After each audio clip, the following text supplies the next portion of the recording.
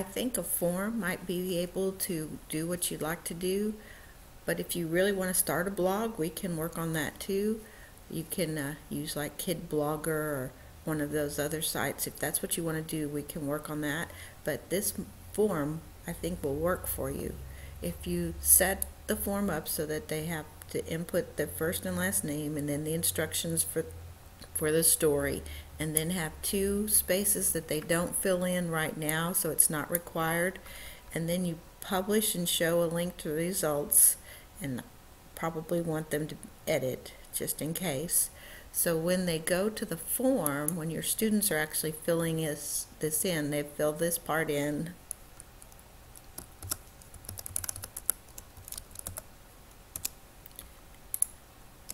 They put their story in there. They don't answer that part.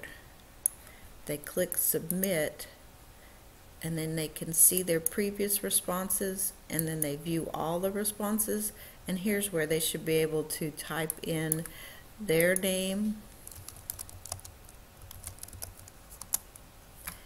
and post a response.